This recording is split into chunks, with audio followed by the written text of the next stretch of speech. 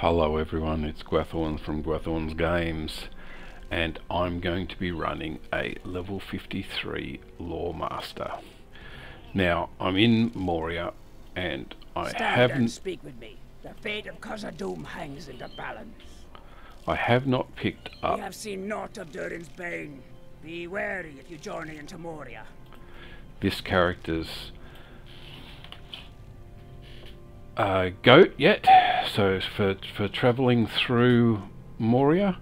So I thought, as part of the showing how a Loremaster runs, I thought what we might do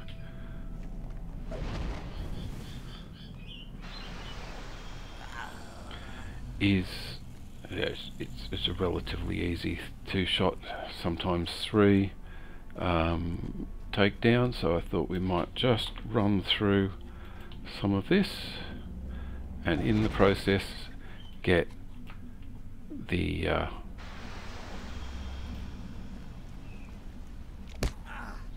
item. So I've got some area of effect. I've got some normal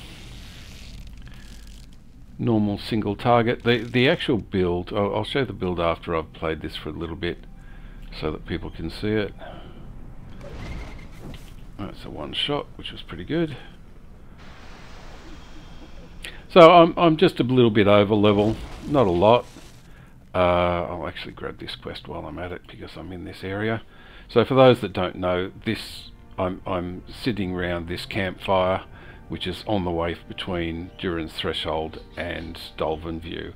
So this is where you get the goat. Essentially, these are the quests that you get the goat with.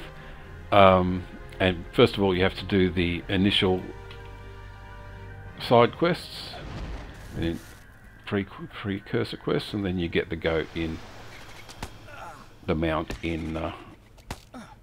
I'm just going to let the pet take care of those.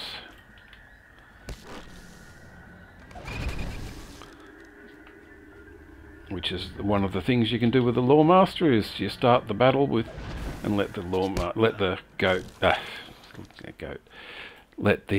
Bog Guardian or whatever the other creature you actually summon take care of the rest of it. Oh, as I said, I've got the Sticky Gourd, which is a nice burn over time, so one shot, it's gone. I've got the Cracked Earth, which does a lot of damage. And I'm just going out and I'm just picking up. Okay, so I've got that done. Not a lot in here, we'll go and get a couple more. As I said, I've got the Sticky Gourd, which does good damage. I've got the Cracked Earth, which does good damage. They've got decent cooldowns, so... And I'll go for that spitter, and then I'll draw the other spitter, and then I'll run them together. They're both gone. Okay, that's a damage over time done from the Burning Embers and Gust of Wind combination, which is the bread and butter of this build. So how many more have I got? I've got 3 more glands to get. Okay, so...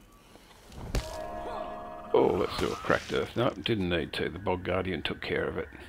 Okay, I'll go back to the beginning area of this, and we'll start again. But while we're waiting, I'll show you the traceries in the legendary item that I've got.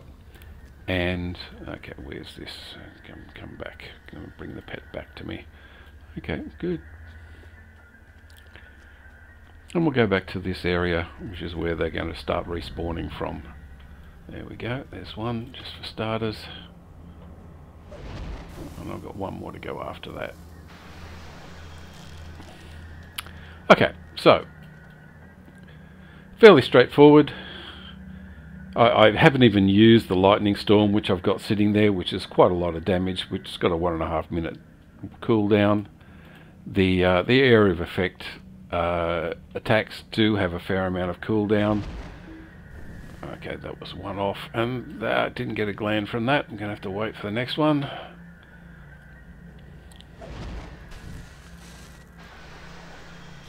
Okay. No, still not. Oh, let's keep going. Always the vagaries of instances. That's it. Okay, so I've got my set now. So what I've got is the character itself is running with level 50 teal gear, which is fair enough. That's from the Tailor's Guild master level. I've also got the Burning Embers initial damage is extra. I've got the Cracked Earth pushed. I've got the Ascendant Flame, so I get the extra bonuses, 15% bonus on flame damage, the Gust of Wind damage, and the Burning Embers critical chance multiplier. I could have gone to pump the Sticky Gourd or pump the Lightning Storm, but because I use Burning Embers and Gust of Wind as the main target, main attack, though that's why I've pushed those two. Now the actual character itself, I'll leave that up.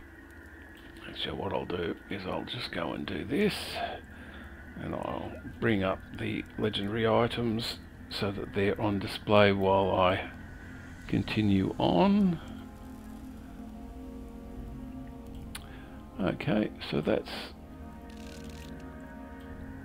what I've got, but I'm going to just finish this, hand these in. The shadow of Mordor will not long fill the halls of Khazad-dûm. These halls will be great once more. The shadow of Mordor will not long fill the halls of Khazad-dûm. Yeah, it'll tell me to go and get the Queen, which I'll go and do now. And then I have to just ride up to Dolvenview, or run up to Dolvenview, because I can't ride yet. So, tactical damage plus 10%, fire damage plus 15%. I've got the Lightning Storm, which is this one, this really nice one down here. I also pushed into chance to trigger Fierce Lightning, which adds fire damage. Okay, let's have a bit of a go with this. So we'll set this off. Queen will appear over here, and we'll have some fun with the Queen. Lightning Storm will do. Done in one. Just get rid of a few of the ads, and we'll get out of there. Okay, so that Lightning Storm, that's why I brought that in. You saw how much damage that did. It's quite nice. And I also went for extra pulses of the Burning Embers, which is my main attack, and 30% chance to apply 2 stacks. So I'm emphasizing fire damage, and I'm emphasizing the Burning Embers and the fire damage. So I'll also hand that in, and then I will go and get the goat. Okay, says the tame redhorn goat. That's the best way of getting the goat for all of Moria, is to do this little quest, this little set of quests in, just as I said, just between Dolvenview and Durin's Threshold. So I'll just run up. Okay, so Redline, obviously, and good damage.